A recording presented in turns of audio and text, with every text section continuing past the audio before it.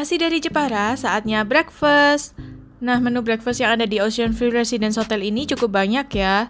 Dari yang berkuah, roti ala-ala breakfast barat, puding, pancake, nasi goreng, mie, dan sebagainya. Kalian bisa ambil sendiri dan secukupnya ya.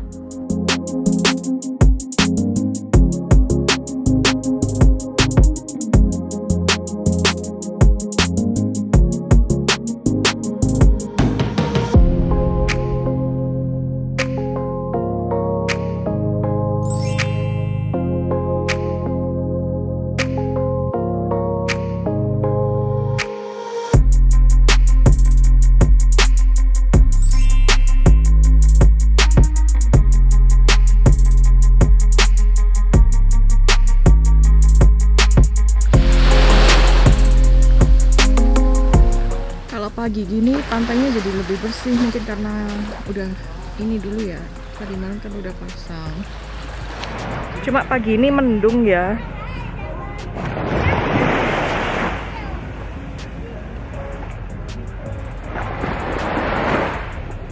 Nah, buat yang ke restoran kemarin itu kalau tamu hotel itu bakal gratis masuknya, tapi kalau makannya ya tetap bayar. Kalau yang cuma datang ke sini khusus ke restorannya sama lihat pemandangan, lebih ke buat makannya sih. Ini minimal konsumsinya 75.000. Nih, minimal konsumsinya 75.000. Oke, aku mau menikmati pemandangan dulu. Habis gini lanjut check out dan menuju ke destinasi selanjutnya.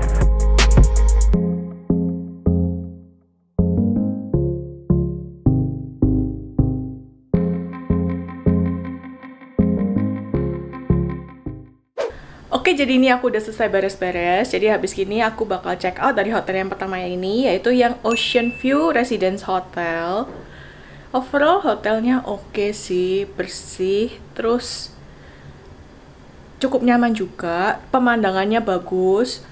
Cuma internetnya parah. Terus apa lagi ya? Oh ya, sama kamarnya itu ini aku dapatnya yang kamar di lantai bawah kan.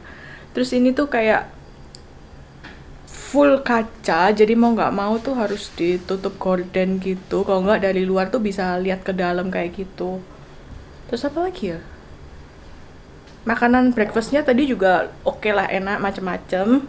Terus apa lagi, Mai? Udah sih overall ya.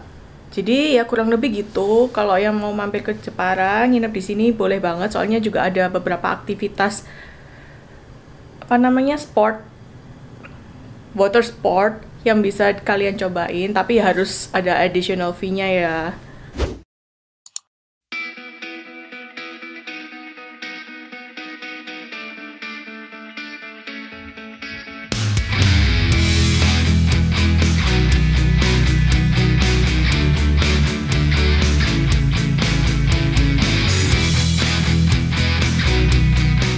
Oke, ini aku sekarang lagi ada di Kura-Kura Ocean Park. Gede banget kura-kuranya, buset. Jadi di dalamnya ini kayak ada, kalau nggak salah ya, ada wahana-wahananya gitu. Langsung aja kita lihat deh ya, ada apa di dalam sana. Oke?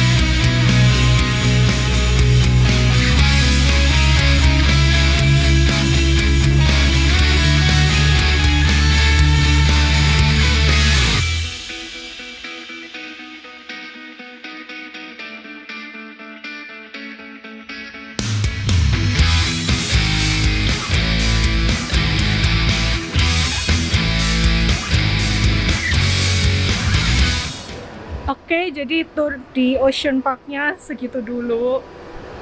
Kalau sepi gitu agak serem ya. Cuma aku emang anaknya nggak suka di tempat-tempat gelap gitu. Berasa kayak gimana gitu. Nah, jadi di belakangnya Kura-Kura ini langsung ada pantainya. Namanya Pantai Kartini.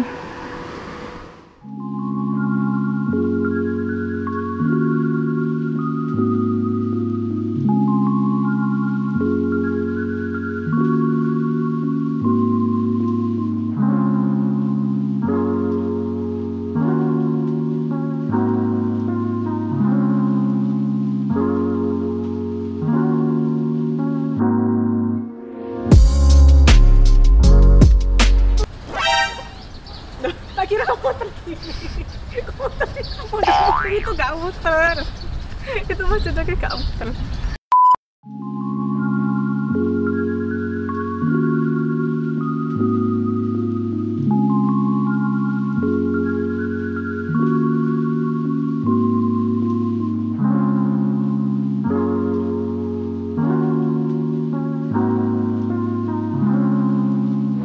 Anginnya lumayan kencang di sini.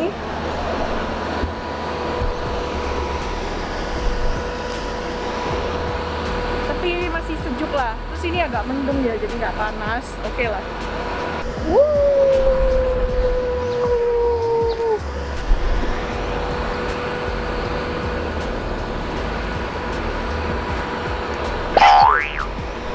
Kesandung. Ini ikoniknya kota Jepara sih, salah satu yang ikonik. Oke, lanjut. Let's go, let's go. Move, move, move. Nah, di sekitarannya, di pinggir pantainya gini, ada orang-orang jualan makanan gitu, warung-warung.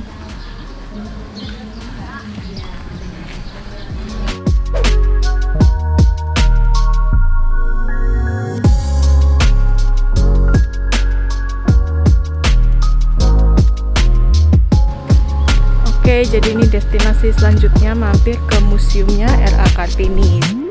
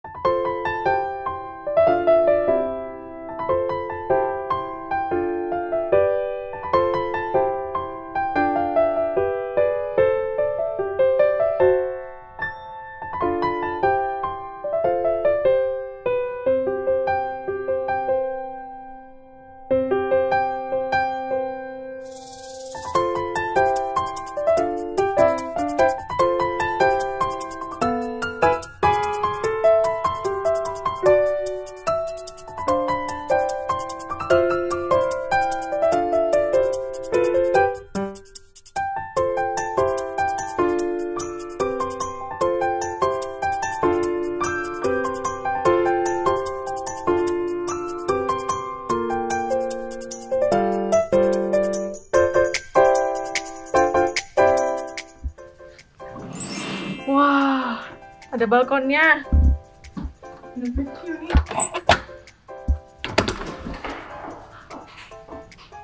Wow.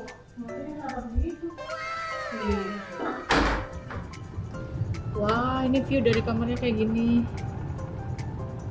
Wih. Unik ya, baru kali ini aku lihat hotel ada balkonnya tertutup kayak gini. Wah, asik. Cakep banget. Nah, jadi desain kamarnya tuh gini ya. Udah ada kaca. Di sini pintu menuju balkon. Terus itu ada kaca lagi.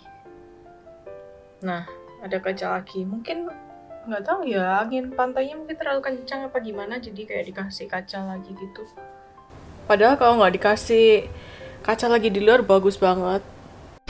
Nah, di sini ada tempat spa-nya juga, cuma karena aku tidak terlalu suka, jadi aku tidak nyobainnya.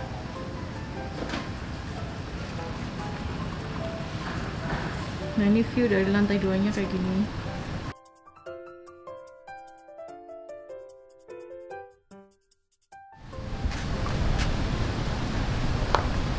Yeay.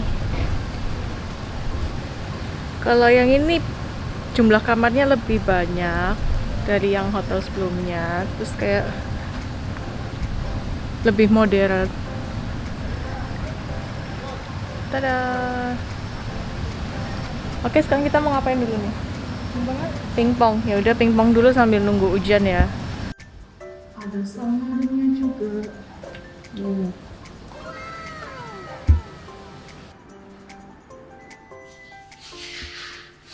Jadi tempat Kadjine itu gabung sama meja pingpong ini.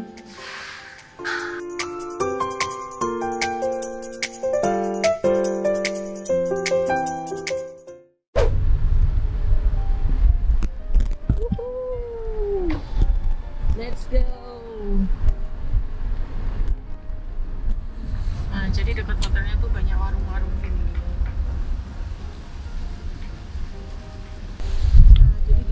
Juga dekat juga sama Pantai Bandengan. Kita mau nyoba makan di sini nih. Mau nyoba makan di sini. Let's go. Ini lihat di Google sih tadi banyak yang review.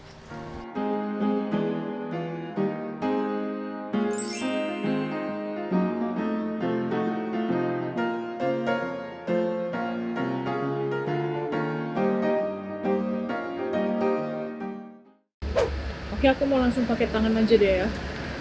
Ini aku mau nyoba cak kangkungnya dimakan pakai nasi. Wah.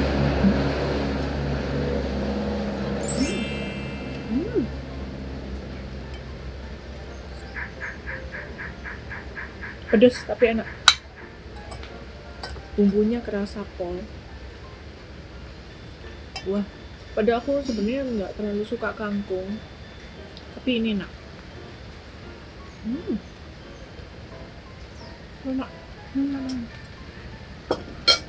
Sedap banget. Nah, untuk ikannya ini aku pilih yang gurami dibakar. Wah, panas banget. Kayaknya harus pakai sendok. Oke, ini guraminya masih panas banget. Kayaknya aku pakai sendok aja deh. Panas banget soalnya, masih kepul-kepul. Oke, ini kita makan pakai nasinya.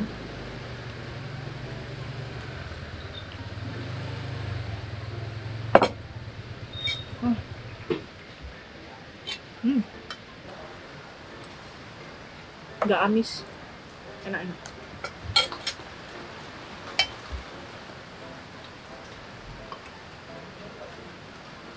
Wah, asik banget makan gini hujan-hujan. Sambelnya juga enak.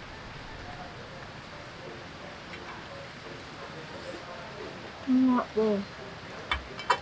Nah, untuk cuminya ini aku pesen yang cumi saus mentega. Lumayan banyak ya porsinya.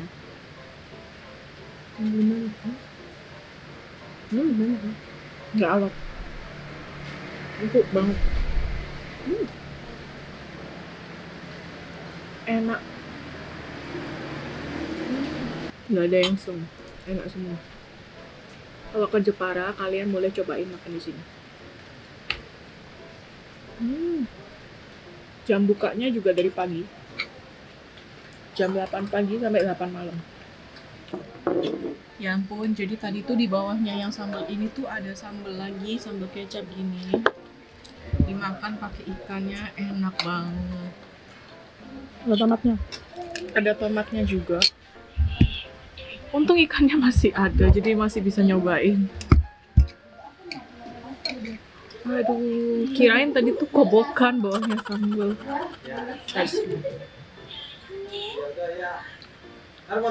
Enak banget asli. Jadi lebih basah-basah gitu ya, lebih gurih.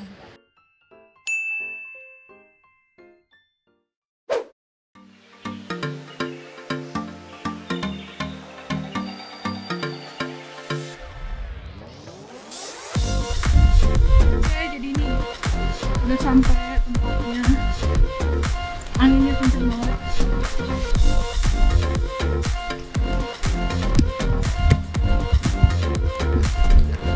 Aduh, ada lampu. Kenceng banget anginnya. Tolong.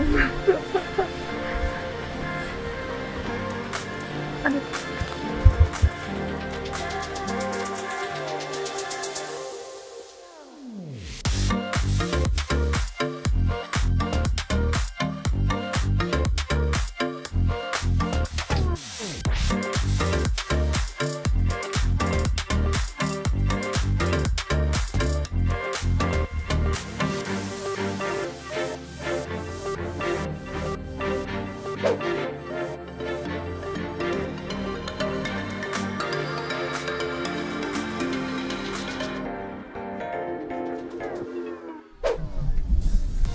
Oke, ini di belakang hotelnya ada lapangan gini buat main bola bisa.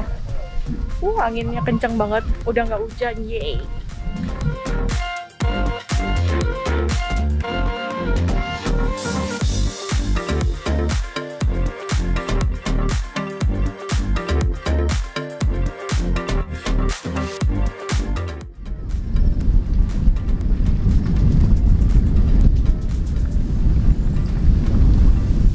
Bisa masuk angin lama-lama. Oke, habis gini, mau pergi makan lagi.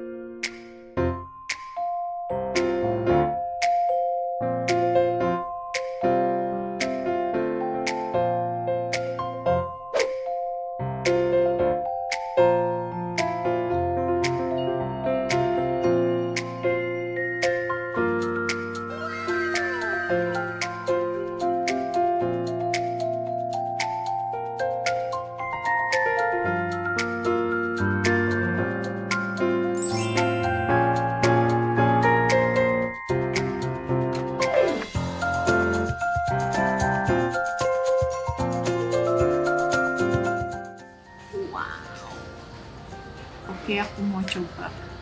Aku colong dulu ya. Sana kan.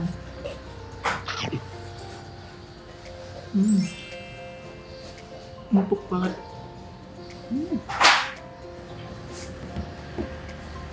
Ini pertama kalinya aku makan sate kerbau. Empuk banget.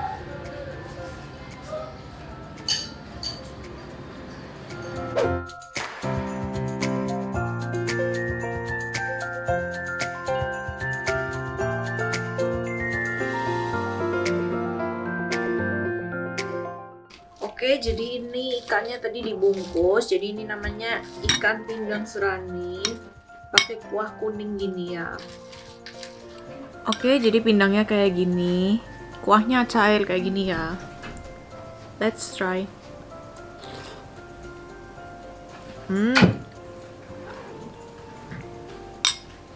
Banyak durinya. Enak sih, tapi sedap gitu, kayak asam-asam.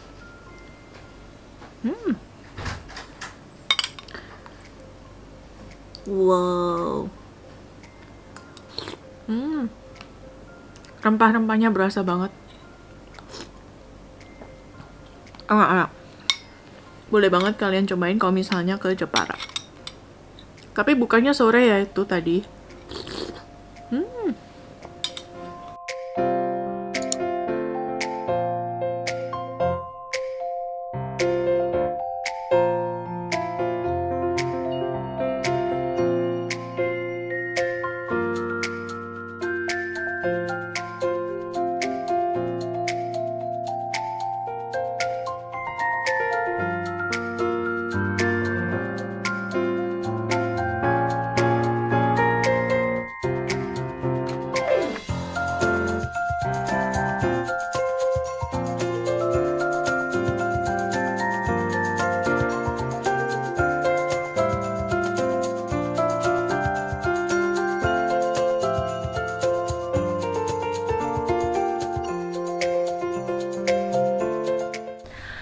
guys, jadi hari ini hari terakhir aku di Jepara. Jadi tadi aku sudah breakfast, dan untuk pilihan breakfastnya cukup banyak ya. Terus rasanya juga enak. Overall untuk hotelnya cukup oke. Cuma nggak tahu ya, apa karena hotelnya di pinggir pantai gitu, jadi kayak susah sinyal. Kirain cuma hotel kemarin aja yang sinyalnya susah, ternyata hotel ini juga sinyalnya susah, sama aja. Tapi selain itu pemandangannya bagus banget, nggak kalah sama yang kemarin. Oke, habis ini aku mau beres-beres terus check out dan balik ke Surabaya. Jadi videonya aku akhiri di sini aja. Makasih buat yang sudah nonton. Jangan lupa di like, comment, share, subscribe. See you.